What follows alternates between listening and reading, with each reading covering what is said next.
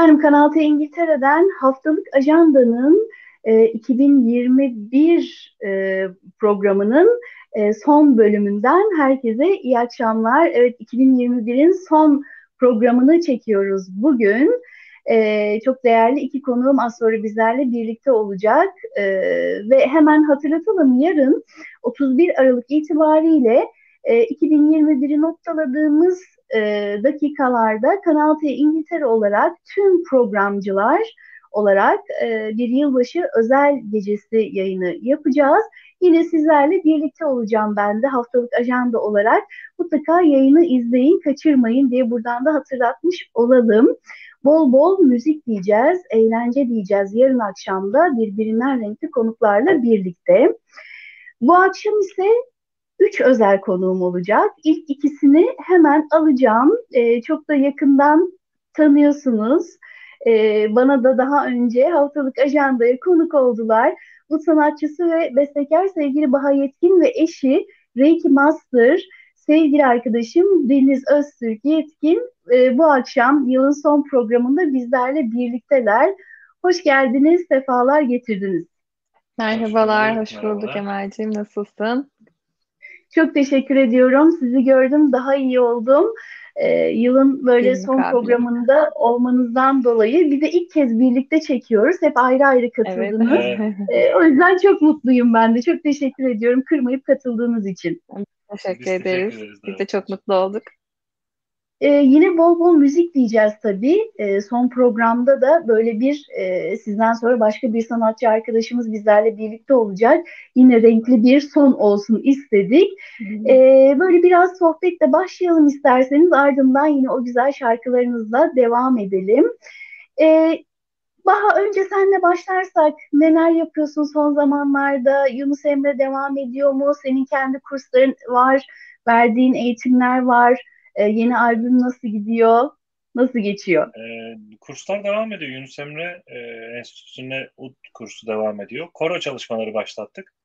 Hı Her ne hı. kadar koronadan insanlar çekiniyor olsa da yine bir talep var. Geliyorlar insanlar sağ olsun. Sağ olsunlar, çok ilgililer böyle konulara. Özellikle 2 yıl aradan sonra tabii insanların da böyle bir beraber bir şeyler yapma ihtiyacı doğdu. Koro çalışmaları bu anlamda da insanlara bir sosyalleşme ortamı da sağlamış oluyor. E, Şimdi önümüzdeki hafta son çalışmayı yapacağız. Yok, geçen hafta yaptık, pardon. Son çalışmayı. Yılın sonundayız tabii. E, Benim tarihler de karışıklık olduğu için bu ara çok Öyle yoğunluktan oluyor. hangi Evet, gündeyim, hangi evet. tarihteyim biraz çorbayım ben. Geçen haftalarda son çalışmaları yaptık. Şimdi yılbaşından sonra sanırım ikinci haftası tekrar çalışmalara devam edeceğiz. E, Katılmak isteyenlere, bu arada Londra'da olanlara, koro çalışmalarına katılmak isteyenlere e, buradan Yunus küçük bir Emre duyurumuz olmuş üstünden. olsun bu da. Yunus Emre Enstitüsü ile iletişime geçirip koro çalışmalarına katılabilirler. Ud Ya, evet, çalışmalarında şahane. kursu da, pardon, lafını böldüm. Şahane. Buradan duyurmuş olalım, dediğin gibi senin Instagram sayfanı da takip ediyorlarsa, etmiyorlarsa etsinler. Orada da Evet, sen duyurularını yapıyorsun çünkü. Aynı zamanda Yunus Emre Enstitüsü'nün de Londra olarak bir Instagram sayfası var. Orayı da takip etsinler. Seninle ilgili bütün anonslara, duyurulara ulaşırlar. oradan Ben de evet. bir şey eklemek istiyorum koro ile ilgili. Ben de aynı zamanda Lütfen. koroda koristlik yapıyorum. Şöyle bir algı var, Evet. özellikle korolarla ilgili. Benim sesim güzel değil, ben koroya gidip ya şarkı söyleyemem gibi bir bilinç var. Yani bunun son derece yanlış olduğunu söylemek istiyorum. Çünkü Ben daha de da eğitimli. mesela böyle düşünenlerdenim Denizciğim. Sesim Kes, güzel değil, söyleyemem diye. Kesinlikle bu konuda Baha'nın açıklaması var tahmin ediyorum. Bu algı tamamen yanlış. Çünkü ben de koroya katılmadan önce şarkı söyleyemiyorum diyenlerdendi. Hı hı. Ses çok eğitilebilen bir uvuz ve Evet. kulak duyumuyla zaten önce senkronize olmayı öğreniyorsunuz. Şarkıyı doğru şekilde icra etmeyi öğreniyorsunuz. Hı Daha hı. sonra da kendiniz öyle bir seviyeye geliyorsunuz ki artık solo şarkı söylüyor oluyorsunuz koroda. Değil mi hocam? Evet, evet, evet. Doğru. Ee, Ya bir de şöyle bir şey var. Tabii ki herkes şarkı söyleyebilecek diye bir şey yok. Yani herkesin her şeyi yapamadığı gibi. Şarkı söylemek az da olsa bir yetenek istiyor ama sadece buna şimdi biz amatör bir iş yapıyoruz. Çıkıp sahne alıp böyle konserler verecek durumda değiliz yani. Öyle bir amacımız da yok yani bu topluluk içinde. Tabii ki sene sonunda çalışmalarımızı bir göstereceğimiz bir konser organize etmek isteriz. Onun da planını yapıyoruz. İnsanlar sadece gelip sosyalleşip beraber bir şey yapmanın hazzını yaşamaları e, güzel bir duygu. Yani bu benim İstanbul'da da Doğru. deneyimlediğim birçok koroda İstanbul'da bulundum. Hem repetitörlük yaptım hem şef yardımcılığı yaptım. Buralarda insanların o koroya gelmelerinin sebebi sohbet etmeleri, şarkı söylemeleri, beraber yani hani sinerji yaratmak diyebilirim. İnanın şarkı söylemek çok büyük bir Kesinlikle. deşarj yöntemi. Kesinlikle. Evet. Kesinlikle katılıyorum. Bir Şarkı de bu söyleyince pandemi sürecinde insanlar çok fazla sosyalleşemediler. İşte alın size çok güzel bir fırsat. Hem beraber Kesinlikle. o frekansı yakalayın, değil mi? Güzel sinerji dediğiniz gibi. Hem de sosyalleşerek, sohbet ederek, o çok güzel ortamlar biliyorum çünkü. tabii ki. Hakikaten hemen araştırsınlar, baksınlar. Çok güzel bir fırsat. Çok güzel arkadaşlıklar oluşuyor. Hani özellikle hani Londra'da e, bazen insanlar arkadaş bulamıyor. Hani sohbet edebileceği birini bulamıyor. Ama böyle Tabii, bir tabii, ortamdan evet. arkadaş edinip sohbet edebileceği, ailece görüşebileceği insanlar da edinebiliyor. Onun için e, güzel ortamlar yani Ben böyle. hala müziğin çok sihirli bir Kesinlikle. anahtar olduğunu düşünüyorum. Duygusal açıdan insanları yükselten. Çünkü her duygumuzu hep müzikle anlatmayı tercih etmişiz. Hüznümüzü, mutluluğumuzu, sinirimizi, öfkemizi. Müzik bir dışa vurum insan için. Ve mutlaka her gelen kişi her parçada ya da işte kendine uygun bir parça geldiğinde kendisiyle ilgili duyguyu yakalayıp o da bir dışa vurum yaşıyor. Bunun da bir terapi yöntemi olduğunu düşünüyorum. Kesinlikle. Kesinlikle. Zaten Çok sürprizlerimiz var bu haklısın. konuyla da Evet. ilgili. Onu da birazdan bahsederiz. Aa, öyle mi? Şahane, şahane. Tamam, bahsedelim. Sana dönersek Denizciğim, sen neler yapıyorsun son zamanlarda? Reiki Masters'ın devam ediyor bildiğim kadarıyla. Evet, ediyorum. Reiki Master'la devam ediyorum. Özellikle bu dönem çocuklarla ilgili ailelerden çok talep gelmeye başladı. Çünkü burada pandemiden ötürü okullar kapandı, tekrar açıldı, uzun bir süre kapandı ve artık çocuklarda Evet, okula gitme isteği özellikle çok kayboldu. Eve alıştılar. Tekrar okula dönmek istemediler. maalesef. Burada da terapilerimiz başladı. Çocuklarda özellikle tekrar eğitimin önemini, tekrar eğitimi sevmeyi, onların bu süreçte oluşan blokajları, bilinmeyene karşı bir korku, işte biz de gidersek hasta mı olacağız, işte o yüzden gitmek istemiyoruz, işte her yerde mikrop var, işte biz yan yana oturunca yanındaki arkadaşının ona hastalık geçeceğini düşünüyor. Daha çok çocuklara yöneldik bu dönemde çünkü onlar çok önemli geleceğimiz için. Sosyal hayatın akışı, birçok açıdan her Kesinlikle. ülkenin çocukları çok önemli. Aileler de çok bilinçli bu konuda. Bizimle iletişime geçtiler. Ben de elimden gelince çocuklarla bu konuda çalışma yapıyorum ve başarılı sonuçlar elde ettik. Harika. Yani amacımız daha mutlu, daha özgür, daha kendine güvenen nesiller yetiştirmeye birazcık katkıda bulunmak. Harika yapıyorsun. Zaten bundan öncesinde de çok güzel çalışmaların vardı Reiki ile ilgili. Hep bahsediyorduk benim Evet. programda da. Ve Londra'da çalışmaların her zaman devam etti. Ama şimdi çocuklarla olan tabii projelerin, çalışmaların daha bir iyi olmuş. Faydalı olabilecek başka bir kanala geçmişsin. Reiki ile beraber. Evet, yetişkinlerden de var. Yetişkinlerde de bu dönem belli bir kesimde anksiyete oluştu.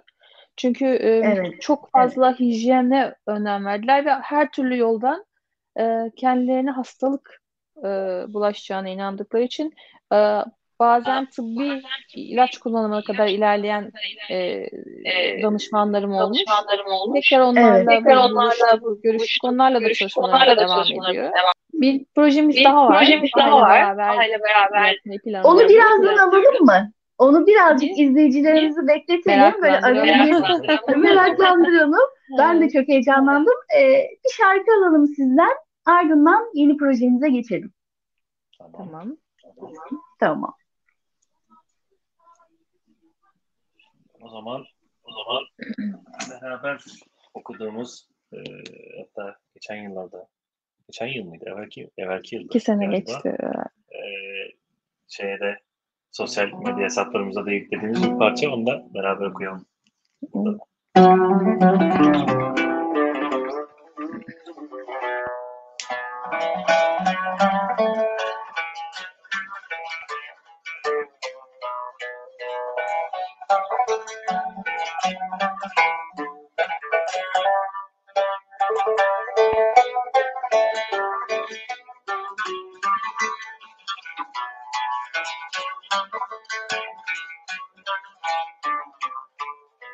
Seninle tattım ben her mutluluğu,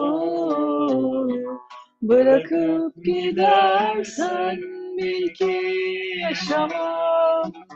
Ömrümden canımdan ne istersen al. Gülü susuz seni aşksız bırakmam. Seninle tattım ben her mutluluğu, bırakıp gidersen bil ki yaşamam.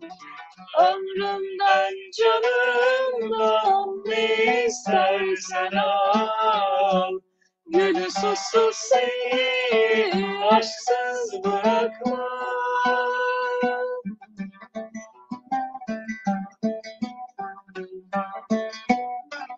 Üşüdüm diyorsan güneş olurum, yanarım sevginle ateş olurum, dolarım havaya nefes olurum, gönül susuz seni aşksız bırakmam. Üşüdüm diyorsan güneş olurum, yanarım sevginle ateş olurum, dolarım havaya nefes olurum, gönül susuz seni aşksız bırakmam.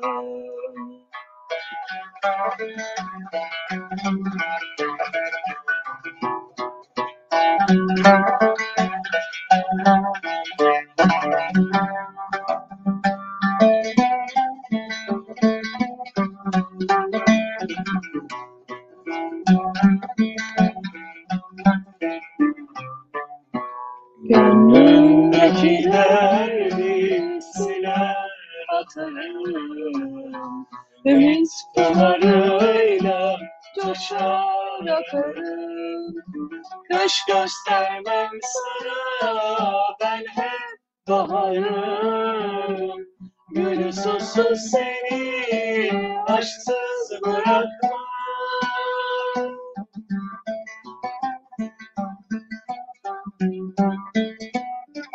Üşüdüm diyorsan güneş olurum, yanarım sevginle ateş olurum, dolarım havaya nefes olurum, gönül susuz seni aşksız bırakmam. Gönül susuz seni aşksız bırakmam. Gönül susuz seni aşksız bırakmam. Ağzınıza sağlık. Harika bir performanstı.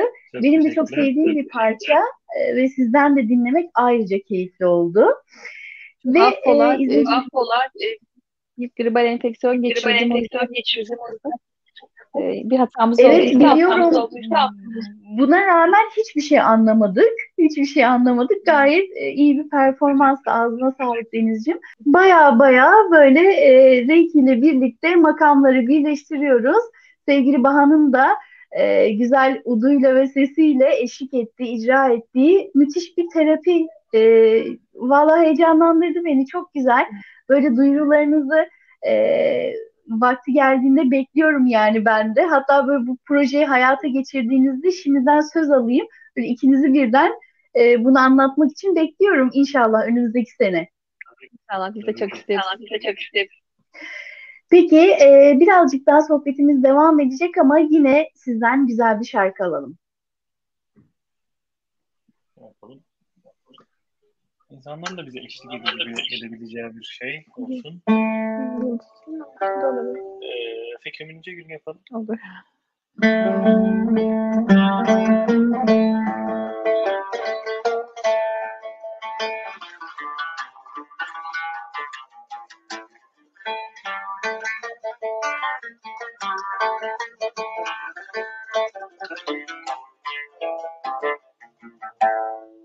Fikrimin ince gülü, kalbimin şen bülbülü. Fikrimin ince gülü, kalbimin şen bülbülü. O gün ki gördüm seni, yaktın ah yaktın beni. O gün ki gördüm seni, yaktın ah yaktın beni.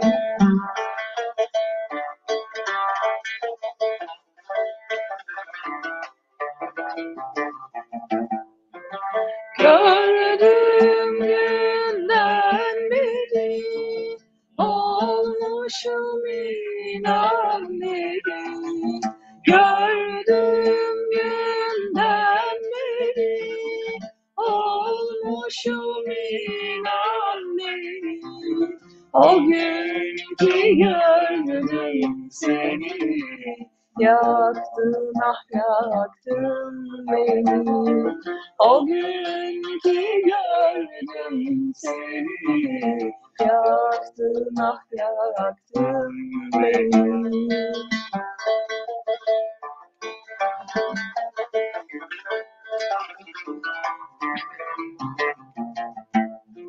Ateşli dudakların, gamzeli yanakların. Ateşli dudakların, gamzeli yanakların. O gün ki gördüm seni, yaktın ah yaktın beni. O gün ki gördüm seni, yaktın ah yaktın beni. Hayranlıkla dinliyorum ben de burada. Ağzınıza sağlık tekrardan. Teşekkürler. Müthiş şarkılarla yılın son programında eşlik ettiniz bana. Çok çok teşekkür ediyorum. Son olarak 2021'in son programında sizlerle birlikte oldum ben de. Çok çok memnun oldum. Hakikaten büyük mutluluk oldu benim için de ikiniz bir arada. Öyle sevgili. Böyle yılı sizinle... Aynen kesinlikle. Yılı böyle sizinle bitirmek çok keyifli oldu. Son olarak haftalık ajanda izleyicilerine neler söylemek istersiniz? Öncelikle sağlık, mutluluk diliyorum herkese. Herkes biraz bilinçli olursa bu korona konusunda veya diğer versiyonlar veya başka bir hastalık olsun. Biraz bencil düşünmemek lazım.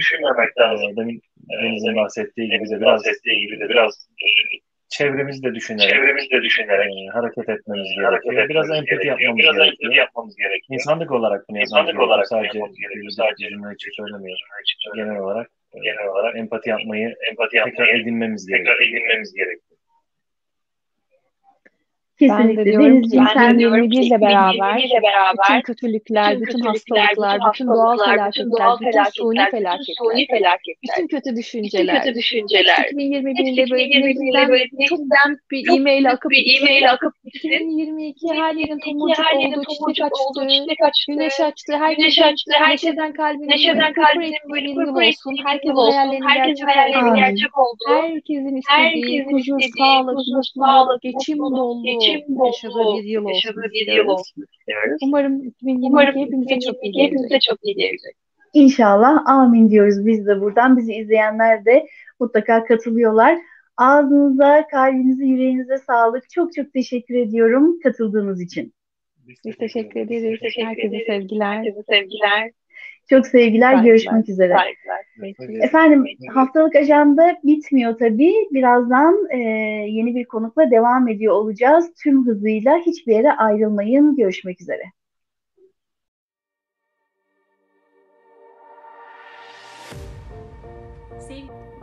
Türkiye'den merhaba, Kanal T İngiltere Haftalık Ajanda izleyicileri. Ben psikolog Serpil Arşiray, psikoterapist ve enerji beden hekimi olarak çalışmaktayım, Ankara'dayım. Mucize Tedavi, Reiki Enerji Terapisi adlı kitabında yazarıyım. Dilerim 2022 yılında sizlerle çok daha sık bir arada oluruz ve sorularınızı yanıtlama fırsatı bulabilirim. Yeni yılda hepinize başta sağlık olmak üzere dengeli, huzurlu, kahkaha dolu, sevgi dolu, bolluk ve bereketin üstümüze olduğu, önceki 2 yıldan daha kolay, güzel bir yıl diliyorum. Hepsinden önemlisi, özgürce kucaklaşabildiğimiz bir yıl olmasını diliyorum.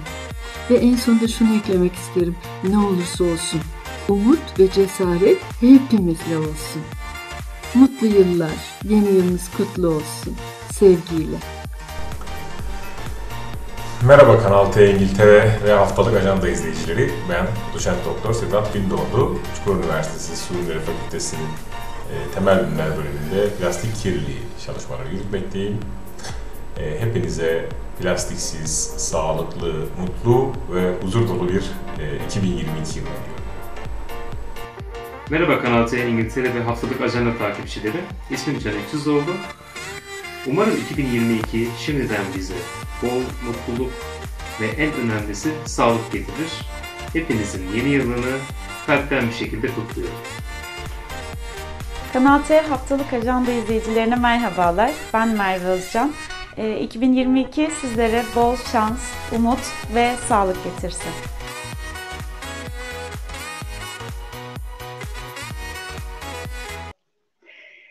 Evet, haftalık ajanda tüm hızıyla kaldığı yerden devam ediyor. Yanımda sevgili Orkun Tiryakioğlu var. Jazz Vokal müzisyen sevgili Orkun Tiryakioğlu. Orkun hoş geldin. Nasılsın? Hoş bulduk. Sağ ol Neptün, sen nasılsın? En sonunda Çok gelebildim. teşekkürler. Evet. Ya yılın son günlerindeyiz. Oldukça yoğunsun biliyorum, koşturuyorsun, stüdyolardasın, çalışmaların var. Bir sürü etkinlik Hı hı. vesaire derken şu anda da bize bu yoğunlukta stüdyodan katılım sağlıyorsun Evet. zaten. Evet. Beni kırmadın, katıldın. Çok teşekkür ediyorum. Rica ederim, ne demek, ben teşekkür ederim. Senden bol bol müzik dinleyeceğiz bu akşam. Hazır Aha. bir gün kaldı. Yılı bitiriyoruz. Son saatler. Senden de bol bol kliplerini dinleyeceğiz. Benim de favori şarkılarım var. Onlar Süper. ekrana gelecek ama öncesinde Haftalık Ajanda'ya daha önce konuk olmuştun. Görüşmeyeli neler yapıyorsun? Malum pandemide tüm hızıyla devam ediyor. Orkun Evet. Tiryakioğlu bu kaos içinde diyeyim 2021'i nasıl bitiriyor? Ya kaos gerçekten. Biz burada biliyorsun Türkiye'de pandemiyle boğuşma dışında bir yandan da başka bir takım şeylerle de uğraşıyoruz hepimiz. Böyle trader gibi ekonomi piyasası falan takip eder olduk. O yüzden yani şu 2 yıl biraz Kesinlikle. geçiyor. Normalin dışında çalkantılı geçiyor. Ee, Yani yine çok kolay bir yıl olmadı. Bir şekilde ayakta kalmaya çalışıyoruz yani bu yılda da. Alıştık artık. Maddi manevi. Tabii kaos içinde yaşamaya alıştık. Bir şekilde survive ediyoruz yani. İyiyiz, bir yaramazlık yok. İşte yeni bu kaosun içinde yeni bir şeyler üretmek zor oluyor tabii. Açıkçası ya benim için böyle çok Ya benim için 2019-2020 daha aktifti. Bu yıl biraz daha böyle bir standby'da geçti. Biraz daha böyle yeni bir şeyler yazayım falan diye çok bir şey yapmadım aslında. Hani yani Hı hı, hı hı. siz göremediniz daha doğrusu daha yaptığım şeyleri. Biraz onların üzerinde Evet, yeni çalışıyorum. çalışmalar var. Hı Yani hı. evet bir yıl oldu. Böyle yoğun, normalde çok fazla ilgilenmediğim şeylerle ilgilendiğim bir yıl oldu açıkçası. Yani sanat Öyle. dışında da bir sürü şeyin ilgimi, kafamı dağıttığı, bulandırdığı bir yıl oldu yani. Ya doğru, gerçekten maddi manevi derken hepimiz için öyle oldu. Tüm dünya için. Yer Evet. mekan değişikliği bile yaptın sen, bu seneydi Tabii galiba. tabii Yani evet. bayağı böyle Evet. radikal kararlar değil mi? Evet aynen öyle tabii. Şimdi Bodrum'da da işte bir yıl oldu. Bir yıldır Evet. yani gidip geliyorum sık sık ama yine de işte bir yıldır böyle yeni bir yerde yaşıyoruz tabii. Onun hem çok güzel bir şey oldu. Hem yani tebdili mekanda ferahlık vardır derler. Gerçekten Bodrum özelinde Kesinlikle. söylemiyorum. Yani normal rutinini kırıp başka bir şey yapıyor olmak insana çok iyi geliyor. Nereye gidersen git. Tabii gittiğin yerin güzel olması önemli faktör, o ayrı mesele ama yine de hani o belli bir rutini kırmak aslında iyi geldi. Ama bir Doğru, yandan doğru, da doğru. tabii Şehir hem hayatından. evet hem güzellikleri oluyor hem işte içinde yaşayınca bazı zorlukları oluyor. Sonuçta İstanbul bambaşka bir yer. Burada bazı şeyler biraz daha geride ama başka güzellikleri de var. Evet, Güzeldi evet, yani. evet. Hani soracak olursan nasılsın diye iyiyim. Yani yani umarım yeni En seneye önce daha iyi olur. sağlık. Evet, senin de umarım Aynen, iyi yani geçmiştir bu yolun. Sen neler yapıyorsun? İyi misin? gayet, ben hep şunu söylüyorum. Artık böyle fiziki bir koşturmaca yok ama oturduğumuz yerden koşturuyoruz. Çünkü Evet. online her şeye devam ediyoruz. Evet, Bütün aynen öyle. ne yapıyorsak hakikaten oturduğumuz Evet. yerden bir zihin koşturmacası. Evet, Sağa evet. sola gitmek yerine gidebilsek bile tercih etmiyorum ben de Orkun. Yani Evet. e, kalabalığa karışmaktan, sürekli bir sosyal bir Evet. şeyin içine girmekten açıkçası endişe duyuyorum. Böyle Evet. online devam ediyoruz yoğun bir şekilde. Çok az kaldı işte, saatler sonra bitiriyoruz bu yılı da hakikaten. Evet. Evet. Daha iyi olmasını umarak 2022'nin. Görünüşte onu dinlersen, bunu dinlersen uzmanlara göre tam gaz devam ediyor pandemi ya da yakın gelecekte bizi bekleyen pek çok şey. Böyle Evet. adım kaldı, Metaverse'e giriyoruz. O kadar çok şey konuşuyoruz ki Evet. hayatımızda çok büyük değişiklikler olacak. Ya bana daha iyi Bekliyoruz bir yıl hepsini. olacakmış. Bana daha iyi bir yıl olacakmış gibi geliyor. Pandemiye mental olarak ben alışmışım gibi hissediyorum. Ee, Aynen. yani alışamadığım yani beni zorlayan tek konu tabii oğlum var. Yani küçük çocuk sahibi olmak zor tabii. Biraz daha kaygılandırıyor insanı. Pandeminin ortasındayız çünkü. Ama ben hani yani şahsen ben mental olarak bayağı bir alıştım. Çıktıkça aşılarımı oluyorum. İşte daha yeni üçüncü dozumu oldum. Yani Değil mi? Daha da evet. geliyor. Evet yani ona pandemiye alıştım ama işte çok fazla böyle işte ne bileyim YouTube kanalları, sosyal medya vesaire çok fazla takip edince biraz böyle takip ettikçe zehirlenmeye başladığımı fark edip biraz uzak durmaya çalışıyorum. Çünkü ne seyretsem Evet, böyle evet. sürekli bir felaket haberleri. Kıtlık geliyor, susuzluktan öleceksiniz, şöyle olacak, yeni bakteriler çıkıyor Rusya'dan falan sürekli böyle bir çok ya şeyde tabii çok bariz şeyde clickbait çok haber çıkıyor yani. Onlar çok okunduğu Çok. için Evet, evet, evet, sürekli evet. işte Sibirya'dan yeni virüs çıkıyor falan haberi vardı dün. Yani o yüzden biraz böyle uzak durmaya çalışıyorum ama uzakta duramıyorum yani. Öyle bir işin öyle öyle bir şeye girdim. Öyle bir Dijitalin sarmala girdim. içindeyiz. Yani onun tam Evet, merkezinde bu pandemiyle birlikte evet, müthiş hızlandık yani o konuda. evet, evet, Dijital dünyada. Uzak kalmamız mümkün değil. Kalsan bile bir şeye bakarken karşında başka bir bildirim veriyor falan, evet, görüyorsun. O olmuyor evet. yani. Ama en Dediğin azından gibi. bu yıl en azından pandemiden biraz kurtulacakmışız gibi geliyor bana. Bilmiyorum bakalım. Yani evet, belki 2022'nin şöyle ilk yarısının bitiminde Haziran gibi belki de böyle çok büyük bir yük Evet, atlatabiliriz. Üstümüzden büyük bir yük kalkar. O evet zaman da olabilir. belki kitlenebiliriz. Belki tamamen Metaverse'e geçeriz. Yani hani şu Evet, tabiri caizse Matrix oluşumundan kurtuluş yok gibi sanki. evet, evet, evet. Ben de takip ediyorum dijital gelişmeleri severim de yani dijital işte gaming de severim. Dijital her şeyi severim. Evet. Takip ediyorum ben de Metaverse'ü. Evet yani ben bu yıl çok fazla Metaverse ile ilgili bir şey daha şu an olsa bile en azından bize geleceğini düşünmüyorum. Yani bizim Az internet kaldı ama hızlarımız bile biraz şu daha an vakit var. evet Türkiye'de bizim internetimizle o pek olacak bir şey değil gibi gözüküyor şu an. Ama evet, çok değişik gelişmeler oluyor.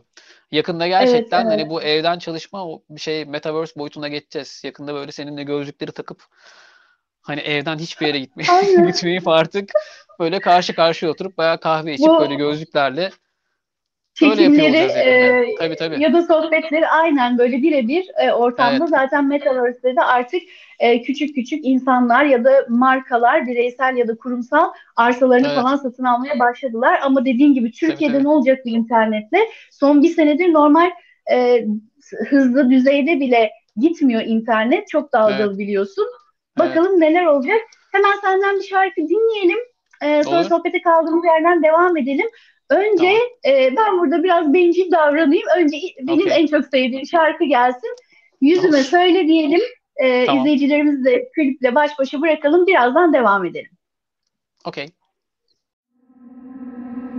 Yüzüme söyle, yüzüme söyle. Bak ne kadar yorulduk. Konuşsak, anlatsak, biter mi artık unutsak? Sorsak, yıllar nasıl döndü bu rüzgar?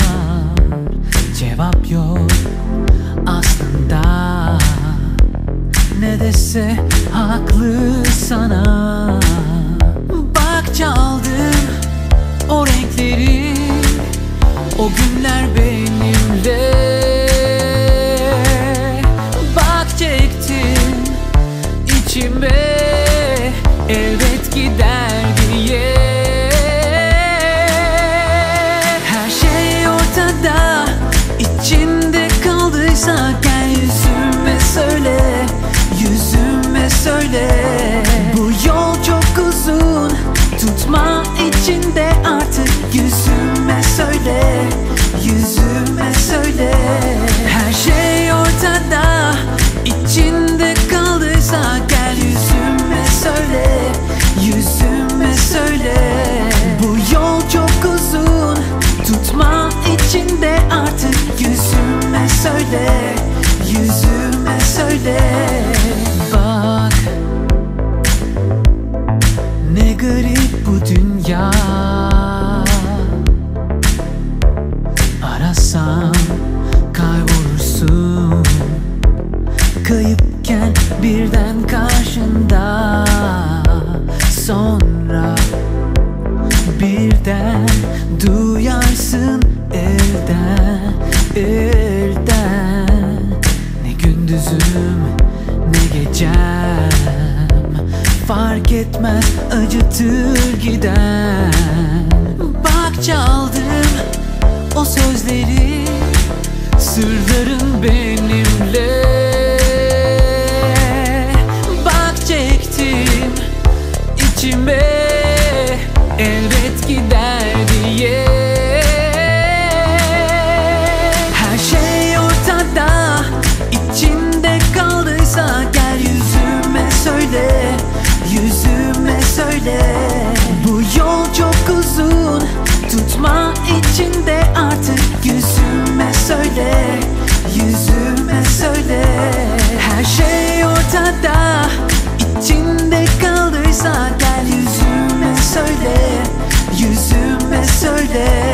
Bu yol çok uzun, tutma içinde artık. Yüzüme söyle, yüzüme söyle. Yüzüme söyle.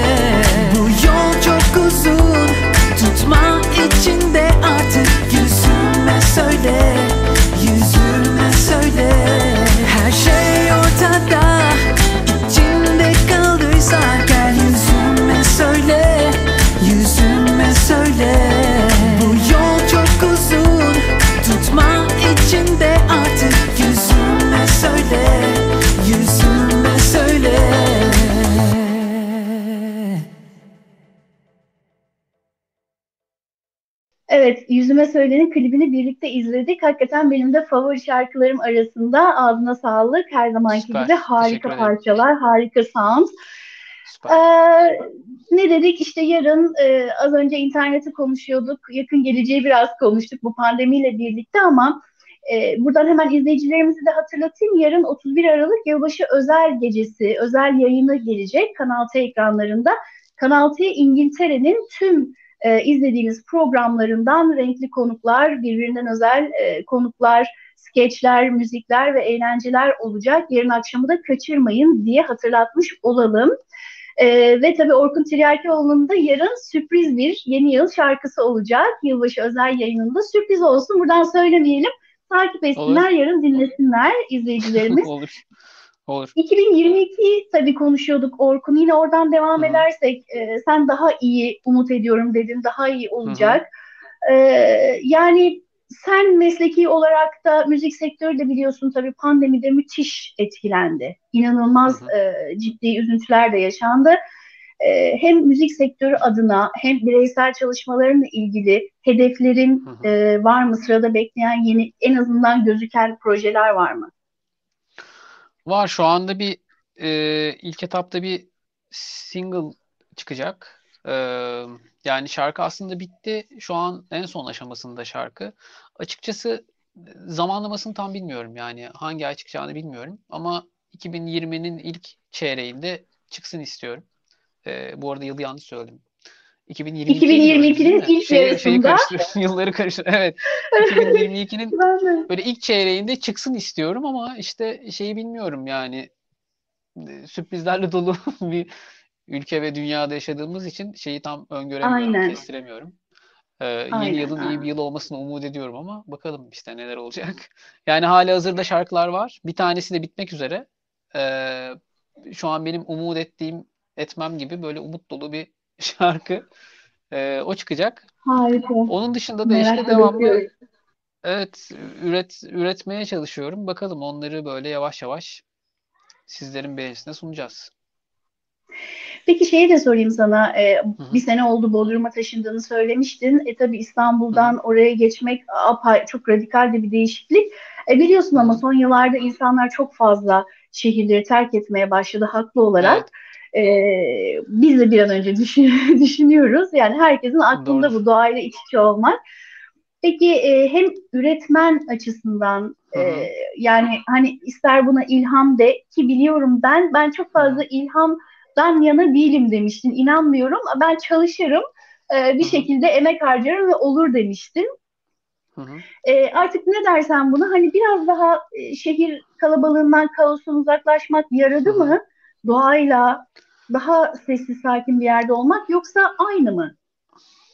Ya yani ilham çok büyütülüyor aslında onu kastediyorum yani. İlham o kadar büyütülmesi gereken bir şey değil yani böyle kapalı dört duvar arasında da işte metaverse gibi kendi iç dinamiklerini kullanıp kendi metaverse'ünü yaratıp hani kendini bir şeye sürükleyebilirsin yani. İlham o yüzden biraz abartılıyor diyorum. Tabii yer değiştirmek çok yani dediğim gibi neresi olursa olsun yani o bir rutini kırıyor olmak çok değiştiriyor tabii yani şey. Bir de buradaki ortamım bir gün şey yaparım, gösteririm. Daha hani böyle manzaralı bir yerdeyim burada. O yüzden tabii Şahane. çok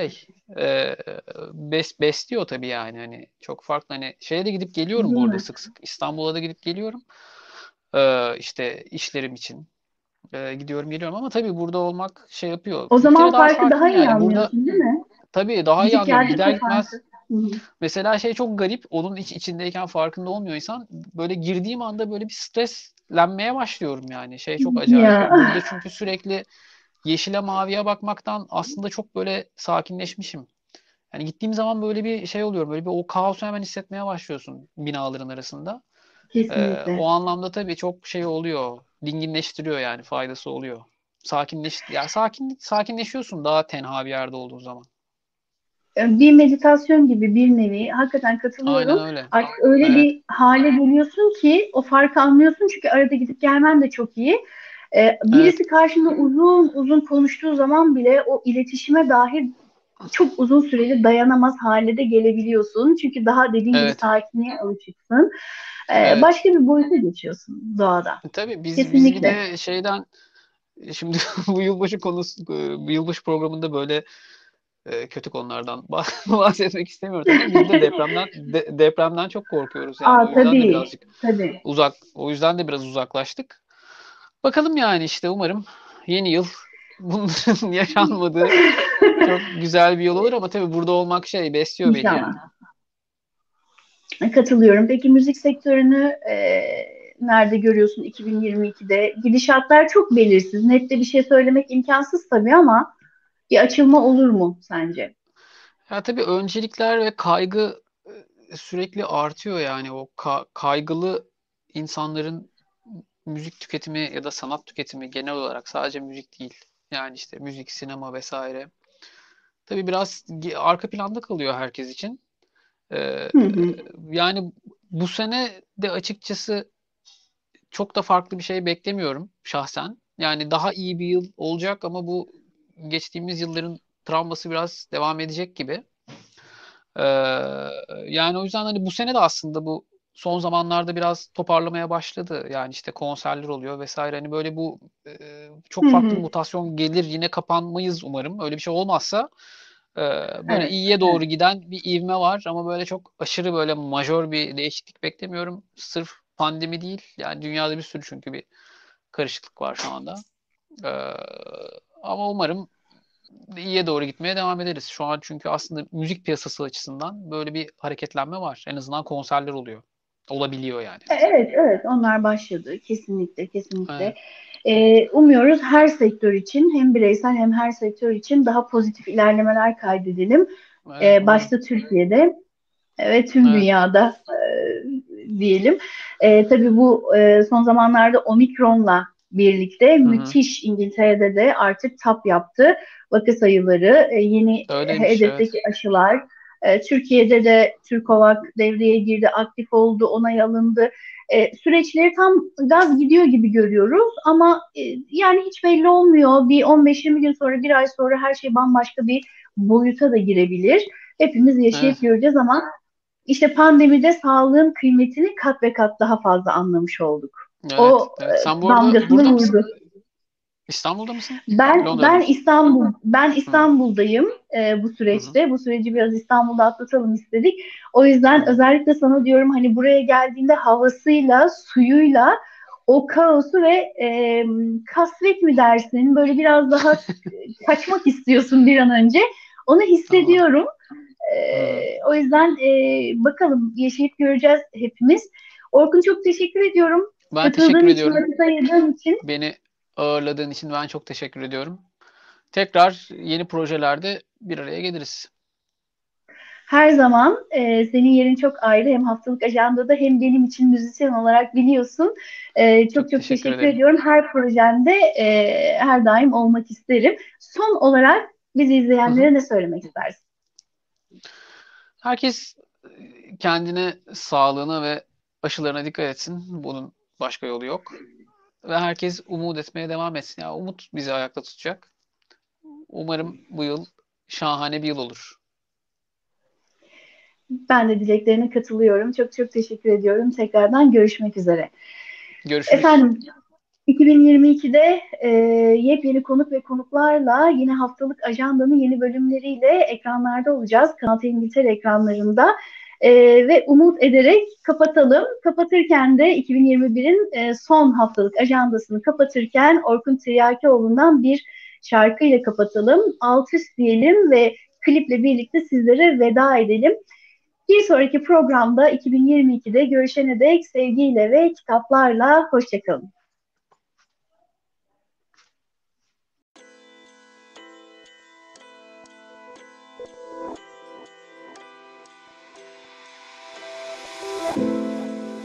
Kendimi bıraksam ne fayda, duruyor ta şuramda. Kokun düşer baharda toprağa, kalamam artık buralarda. En sevdiğin akasyalar burada, yakıyor içimi kokladıkça. gitmiyor tadın dudaklarımdan. Yapamam, gitmeliyim uzaklara.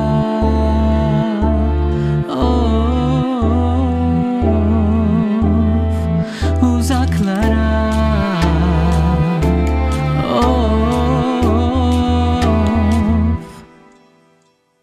Alt üst oldum, yandım, kül oldum, düştüm, vuruldum, yok oldum yolunda.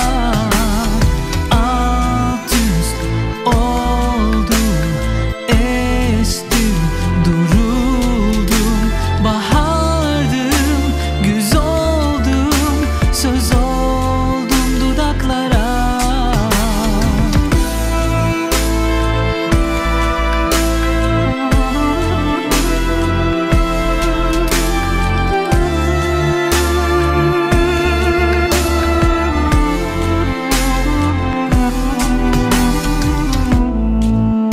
Kime anlatsam, nereye baksam, sanki gözlerin hep karşımda. Gece çökse, her şeyi örtse, ne varsa bir anda yok olsa. En sevdiğin papatyalar burada, yakıyor tenimi dokundukça. Keşke masallarım gerçek olsa, uyuyakalsam yine boynumda. Oh, gerçek olsa.